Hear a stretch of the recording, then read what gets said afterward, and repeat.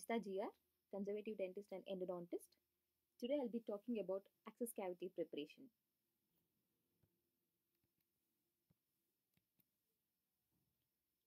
Of all the phases of anatomic study in the human system, one of the most complex is the pulp cavity morphology. That means, among all the anatomical study that you do of all the parts of the body, pulp cavity morphology is the most complex thing to study. Coming to the access cavity definition of access cavity preparation. Access cavity is defined as the opening prepared in a tooth. It's an opening prepared in a tooth to gain entrance to the root canal system for the purpose of cleaning, shaping, and obturating. This is given by the Glossary of Endodontic Terms in the 8th edition. Now, as I already told, studying this pulp cavity morphology is the basic necessity for your access cavity preparation. Your eyes will not be able to see what your mind doesn't know. So if you don't know the basic morphology of your pulp cavity, you will not be able to identify your canals.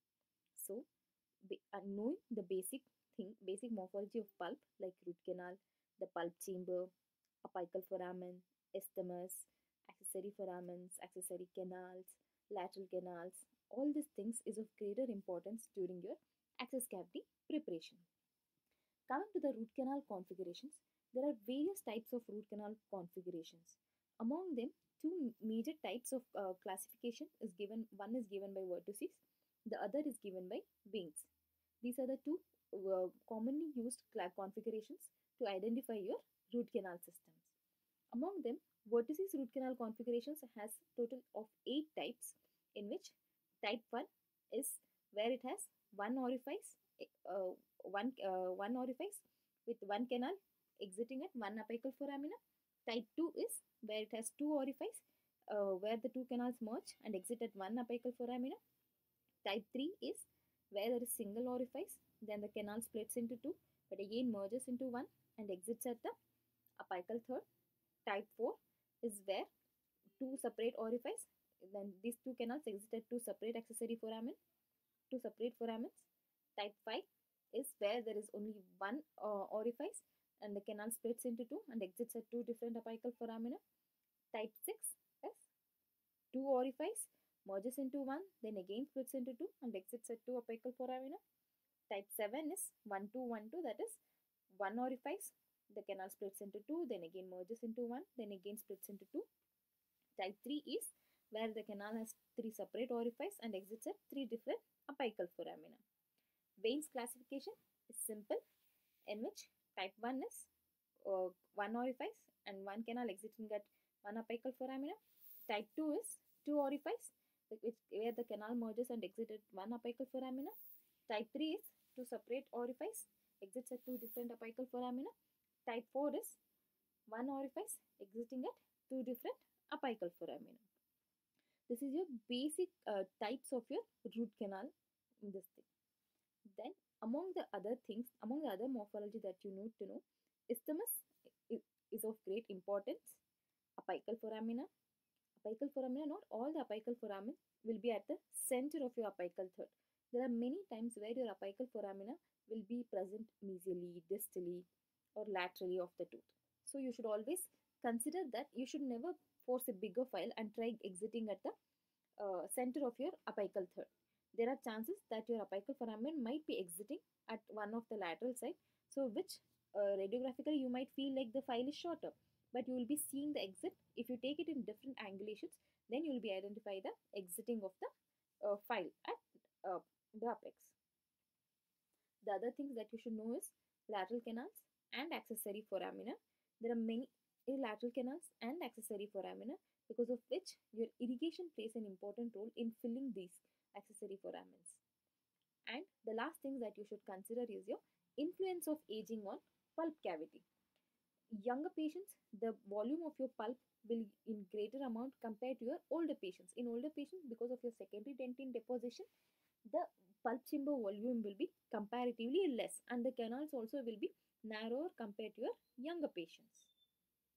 Coming to the objectives of your access cavity preparations, the first objective is to remove all the carious tooth structure.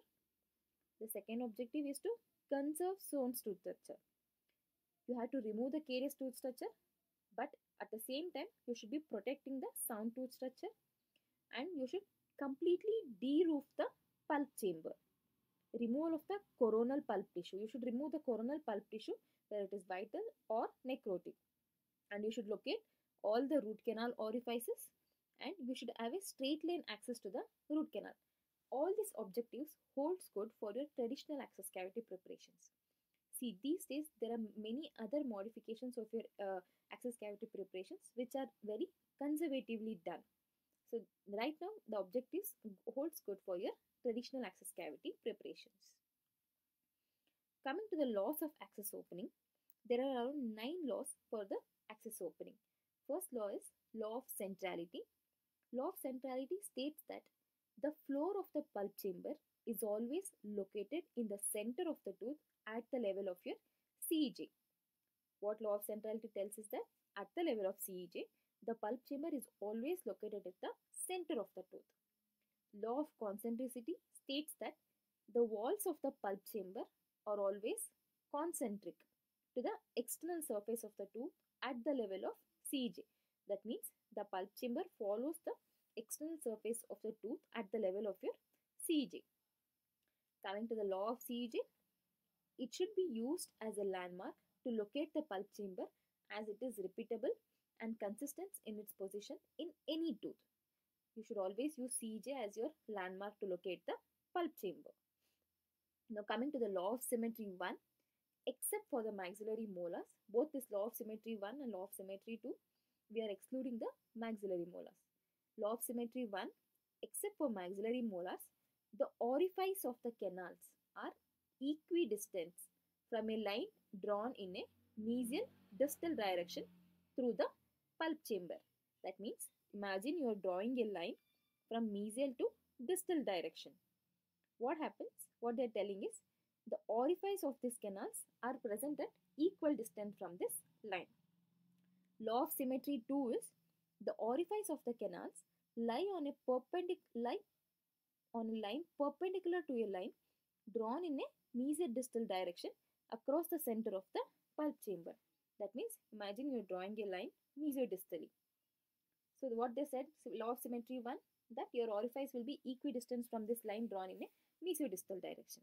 Law of symmetry 2 states that the line that you have drawn mesiodistally, if you draw a line perpendicular to this line drawn in mesiodistal direction, your orifice will be located on this perpendicular line.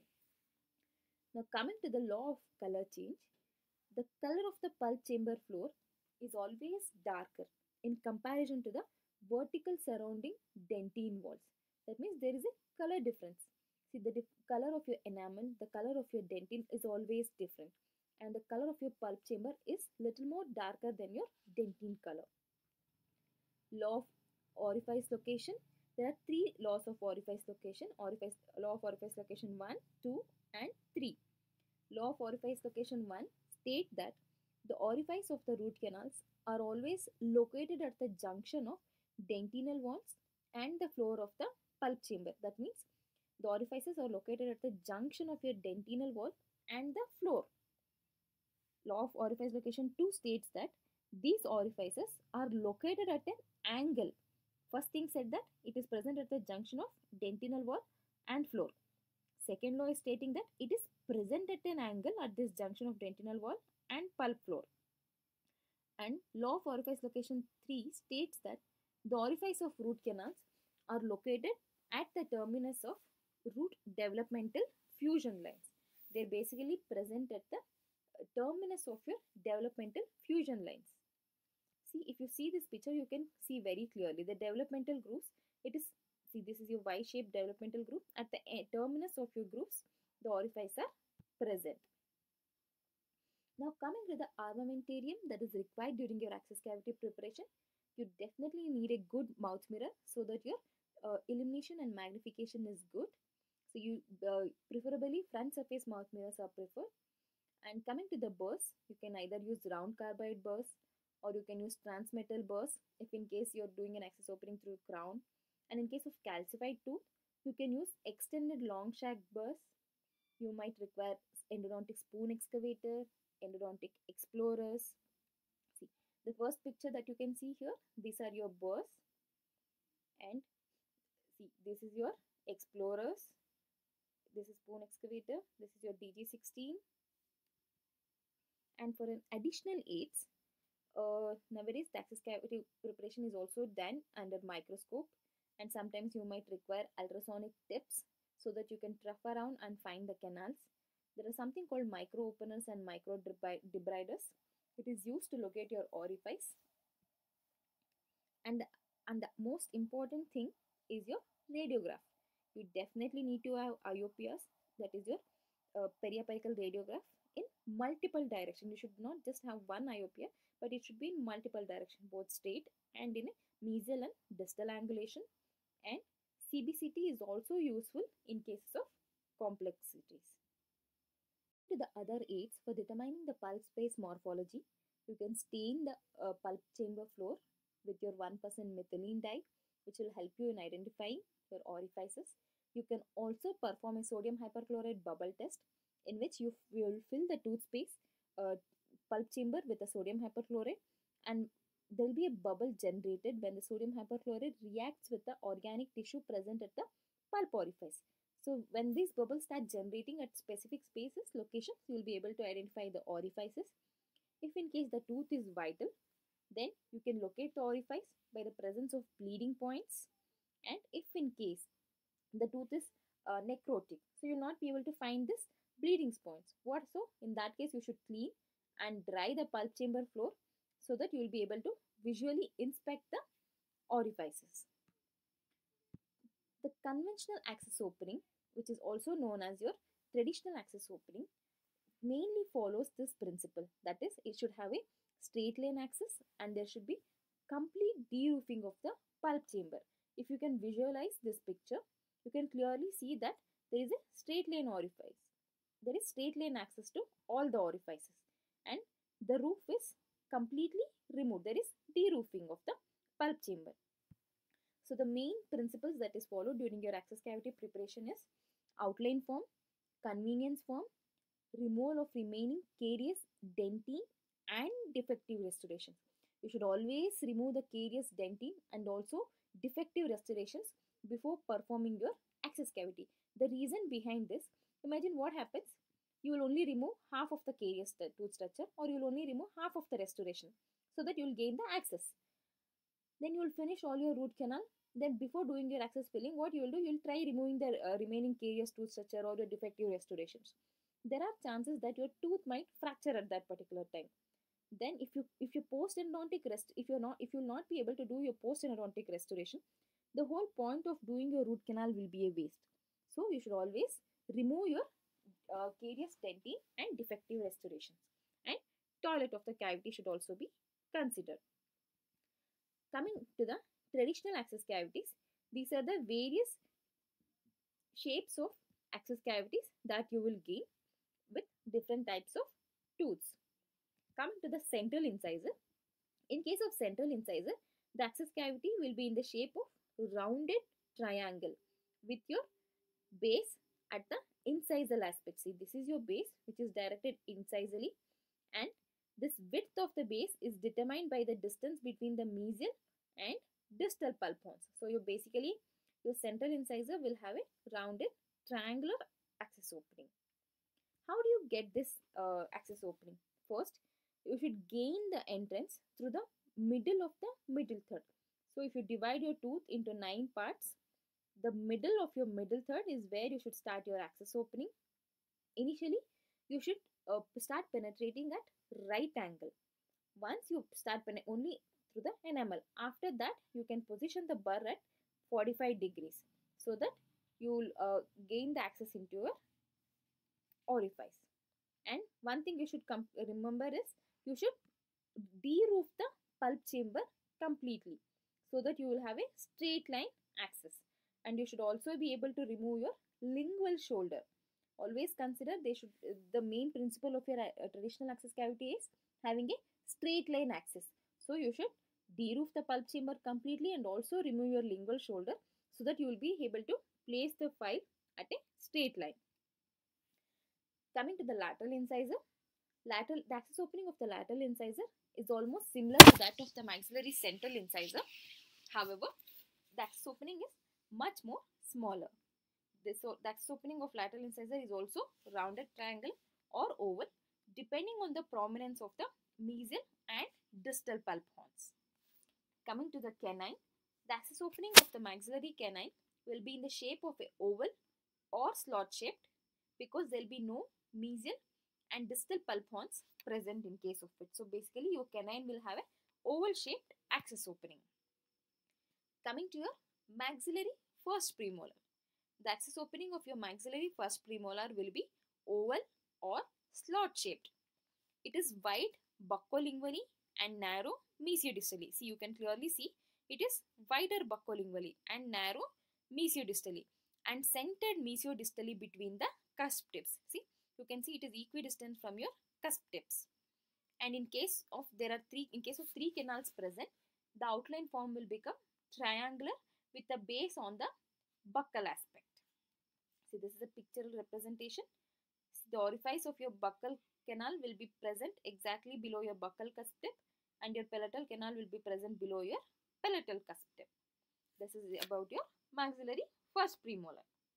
Coming to your maxillary second premolar, if in case there are two canals present, it is almost identical to your maxillary first premolar.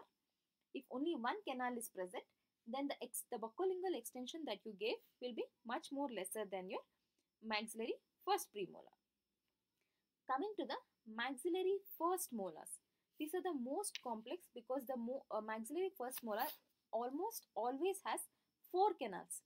The access cavity has a rhomboid shape with corners corresponding to the 4 orifices. So basically it will be in the shape of rhomboid because of the presence of 4 canals. Mesially you should not extend into your mesial marginal ridge, and distally you should not invade your oblique ridge. You should only extend up to involving the mesial surface of your oblique ridge, but you should not completely involve your oblique ridge. That is in case of your maxillary first molar. See, your MB1, the 4 canals that is present is your MB1 is mesiobuccal 1. It is located under your buccal cusp tip. MB2 is located mesially and palatal to your MB1. Distobuccal is located under your central fossa. Palatal is located at the junction of mesiopalatal cusp and your oblique ridge. And the point of entry is the center of the occlusal table. You should always start from the center of your occlusal chamber so that you gain the access. Coming to the maxillary second molar. If in case there are 4 canals present, then the shape will be in the form of rhomboid. If 3 canals are present, it will be in the shape of rounded triangle.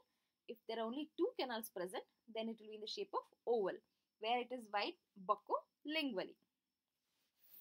Coming to the mandibular central and lateral incisors, the access opening will be in the form of triangular or oval depending on the prominence of your mesial and distal pulp horns. Imagine your mesial and distal pulp horns are very prominent, then you will have an access opening in the shape of rounded triangular. If your mesial and distal pulp horns are not very prominent, then you will be having an oval type opening. If only 2 canals are present, you should extend the wall into cingulum lingually. Basically, it is removing your lingual shoulder. Mandibular canine is also similar to your maxillary canine, where the access cavity will be in the form of oval or slot shaped. Coming to the mandibular first premolar. The access opening of your mandibular first premolar will be in the form of ovoid. That means it is wider mesiodistally than its maxillary counterpart. In maxillary first premolar, how was it? It was wider buccolingually and narrower mesiodistally. But compared to your maxillary first premolar, your mandibular first premolar is wider mesiodistally, much more wider. And mesiodistally, the access preparation is centered between the cusp tips. It is basically at the center of your lingual and buccal cusp tips. Access opening of your mandibular second premolar is almost similar to your mandibular first premolar. Mandibular first molars. The access cavity for the mandibular first molar will be typically in the form of triangular, trapezoid or rhomboid regardless of the number of canals that is present. Coming to your outline form of your mandibular first molar, your mesiobuccal canal will be located exactly under your mesiobuccal cusp tip. Your mesiolingual canal will be located on the same line lingual to your central fissure. Your distal canal will be located distal to the central fossa, and the point of entry is always your central fossa. There are chances that there is a presence of your fourth canal called your mid-mesial canal, which will be present between your two mesial canals. And sometimes there will be presence of two distal canals also. Coming to your mandibular second molars, if in case there are three canals present, the access cavity opening will be similar to your mandibular first molar, although it will be bit more triangular than less rhomboid. If in case there are two canals present, it will be rectangular, which will be wide mesiodistally and narrow buccolingually. If in case there is a single canal present, it will be in the form of oval and is lined up in the center of the occlusal surface. So all the traditional access cavity preparations were designed keeping in mind that these extensions are done so that you prevent the procedural errors or any obstructions during your cleaning and shaping. So extension for prevention involves removal of your dentine obstructions to extend the straight line access to the apical foramina or to the primary curvature of the root canal. Basically, this was done to facilitate your treatment procedures and to avoid the procedural errors.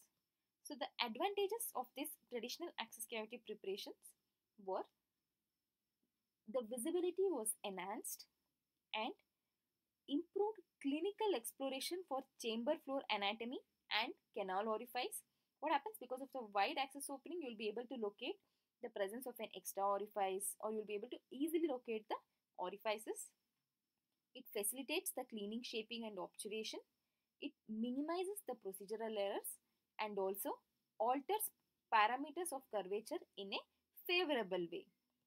But there are certain disadvantages also with this traditional access cavity design.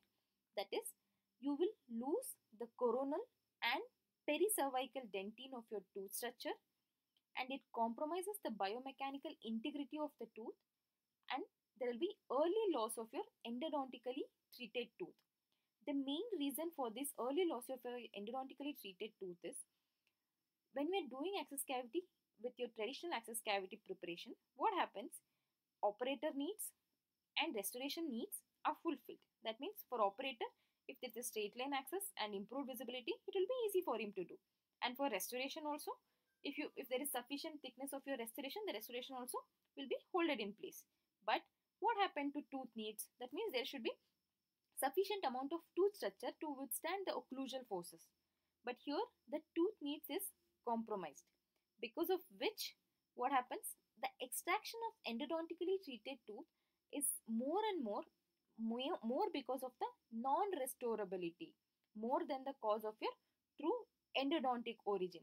The root canals are not failing because of your true endodontic origin, that is presence of your bacteria or anything, but the failure is more because of your non-restorability. See, your vertical root fractures are also present in case of it. So to overcome this, the newer access cavity preparations are designed so that the pericervical dentine, 3D ferrule and 3D soffit, 3D is nothing but your three-dimensional ferrule, three-dimensional soffit are preserved in case of your conservative access cavity preparations.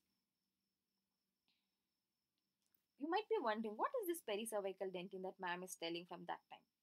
Pericervical dentine is nothing but the dentine near the alveolar crust. This is a critical zone. See, the 4 mm dentine above to your crestal bone and 4 mm dentine below to your crestal bone is very crucial in transforming the load from the occlusal table to the root. So, the more amount of your pericervical dentine is retained, the the capability of your tooth to withstand the occlusal forces is more. So, what are all the minimally invasive access cavity preparations or conservative access cavity preparation is? Conservative endodontic access cavity, orifice directed dentine conservation access cavity, ninja endodontic access cavity, incisal access. Incisal access is For maxillary central incisor and all, what we used to do, we used to uh, enter the tooth structure from palatally, but incisal access is where you will start the preparation from the incisal edge. Canal enamel preparation, micro guided endodontics, and dynamically guided endodontics. These are all the other types of access cavity preparations. There are truss access cavity preparations. There are many newer conservative mode of your access cavity preparations which you will be studying later. Thank you.